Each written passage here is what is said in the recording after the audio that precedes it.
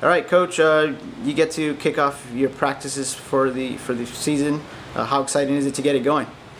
Well, you know, the beginning of a new season is always exciting, and we want to try to bring some excitement back to the Valley. You know, after having just an unbelievable year last year, breaking a 32-year non-winning streak, and getting into postseason was quite an accomplishment by the young ladies, and we're looking forward to trying to even do more and make that final step and get into an NCAA tournament. You have, I believe, about 30 practices or so before the start of the season. How do you want to utilize those practices?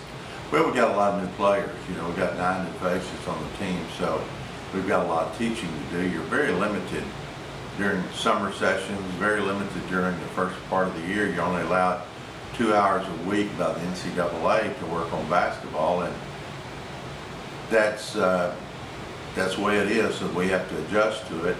You know, personally, I wish we could double that and try to teach the kids more, but we got to make up ground in a hurry. Like I said, we have 30 practices, and we're going to try to do as much as we can, stay within our limit, of course, during the week of 20 hours of practice per week. So we're going to have to make up a lot of ground, but I think we have some kids who are pretty court savvy, good court awareness, they know the game, so I think we're going to be able to teach a lot of things quickly.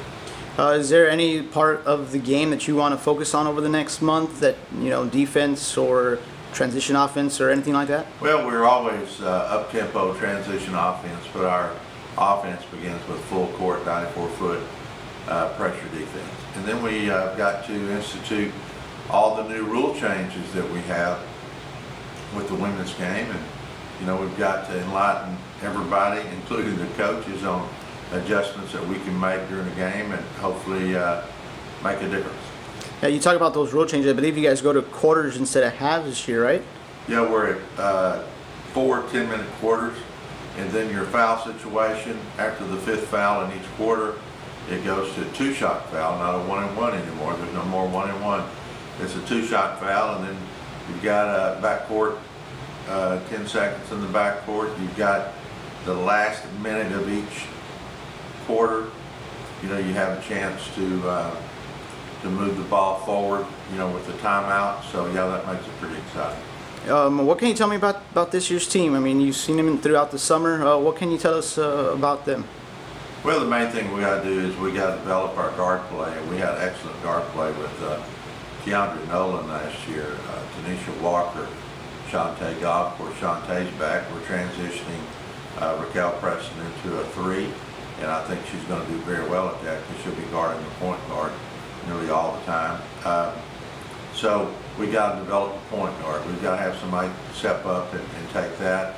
Right now, I've got Adele Turk, I've got Bernicia Peters, I've got Angie Villarreal competing for that spot, but in the back of my mind, I know that Shantae Goff could also play a point guard.